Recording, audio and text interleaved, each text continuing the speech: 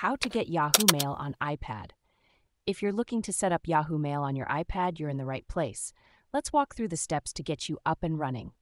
First, you need to locate and press the settings icon on your iPad.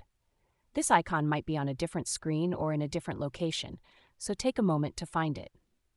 Once you're in the Settings app, select Mail, Contacts, Calendars. Then tap on Add Account at the top of the screen.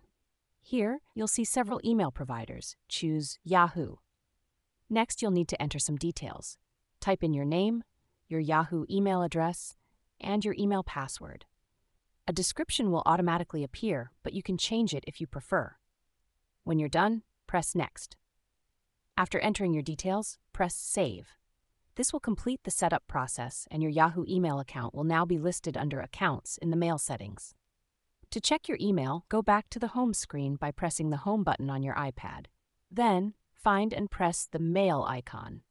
This icon might also be in a different location on your iPad, so look around if you can't find it right away. When you open the Mail app, you'll see your emails displayed in your inbox. Click on any email header to read the full message.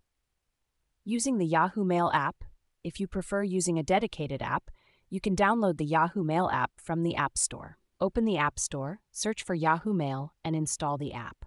Once installed, open the Yahoo Mail app and enter your Yahoo account username or email address and password to log in.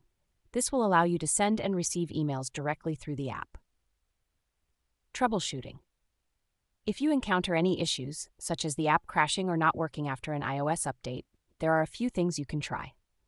First, update your iPad to the latest iOS version by going to Settings, General, Software Update.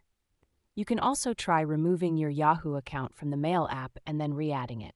To do this, go to Settings, Mail, Accounts, select your Yahoo Mail account, and tap Delete Account. Then follow the steps to add the account again. If the issue persists, try uninstalling and reinstalling the Yahoo Mail app. Sometimes this can resolve any glitches or bugs that might be causing the problem. By following these steps, you should be able to get Yahoo Mail up and running smoothly on your iPad. Happy emailing!